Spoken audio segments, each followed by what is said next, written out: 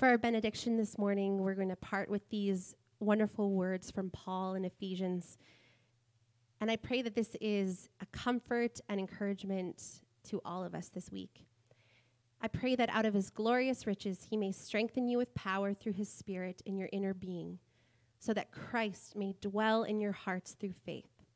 And I pray that you, being rooted and established in love, may have power together with all the Lord's holy people to grasp how wide and long and high and deep is the love of Christ, and to know this love that surpasses knowledge, that you may be filled to the measure of all the fullness of God.